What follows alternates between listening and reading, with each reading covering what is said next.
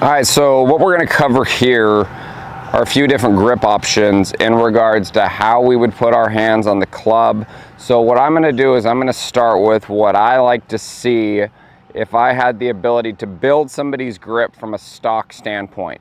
Now, this being said, not a grip is not something that you mandatory have to go by. Over the years, like on tour, we've seen guys with crazy strong grips. We've seen crazy weak grips. We've seen cross-handed grips. We've seen double overlaps. Like, there are so many different grip options.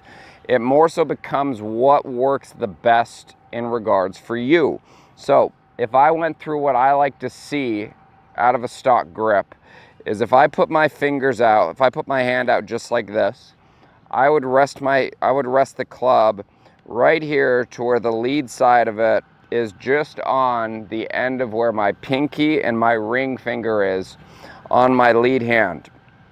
The next thing I would do from there is I would wrap my fingers, and I'm then going to be taking the padding and putting that on the top half of the grip, and then I'm going to be pushing my thumb down.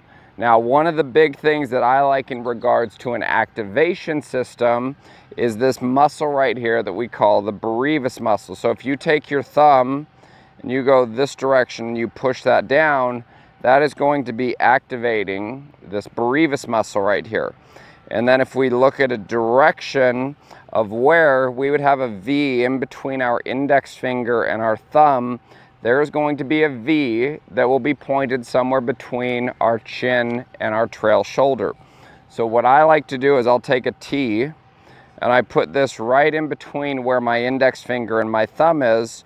So when I put my hands on like this, grip that, you'll notice that this T is pointed on this side of my chin. So when I look down, I'd be able to say, all right, this isn't pointed directly down the center of the shaft. This isn't pointed down too far on the left side of the lead side of the shaft, and it's not so crazy strong that it's pointed nearly 90 degrees towards my trail side. It's just on where your logo is on your grip. It's just on the trail side for a right-handed golfer, the right side of where your grip would be. That is what I like to see out of a stock grip for where I want my lead hand to be placed right there. Now, my trail hand, what I like to do is I'll take my right hand, which is my trail hand. I'm going to run this along the grip down until the lifeline of my right hand can actually cover up my left thumb, my lead thumb. So I'm going to take this, run this down to here until my thumb is fitting right inside of there. And I then I take this padding right here on my thumb, and I would cover up that. So when you look at where my trail hand would be, you cannot see any of where my left thumb is right here.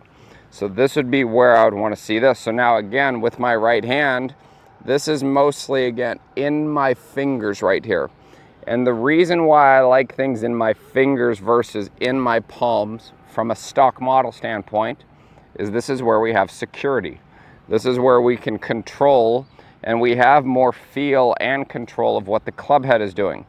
A good way of thinking about it is your fingers, that is where all of your nerve endings are. So wherever your nerve endings are, that is where you have the most feel and the most touch of the object right here that we're holding, which we would call the golf club.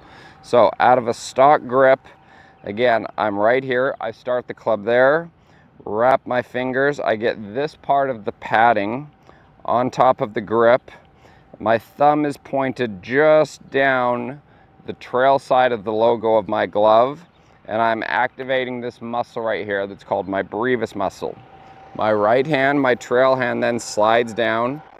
I take my lifeline and cover up that thumb, and you can also see how close together my fingers right here are sitting.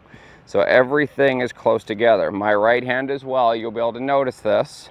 I'm activating this muscle right here from a security standpoint. I don't like seeing a long thumb like this or a long left thumb like that, because this leaves quite a bit of space in between where this club has the ability to twist and it has the ability to move more.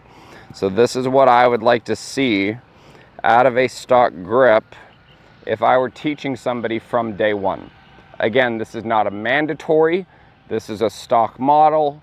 What I would prefer to see if I had the ability to take somebody from scratch and how I would put their hands on the golf club. Hope you enjoyed this video today. Click that link below to subscribe.